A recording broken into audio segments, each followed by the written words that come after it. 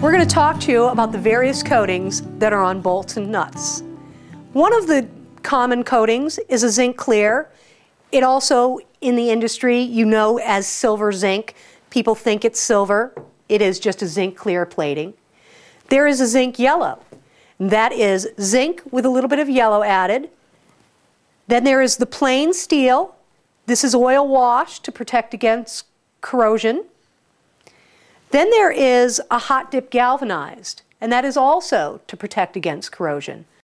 I just want to reiterate that none of these coatings add to strength.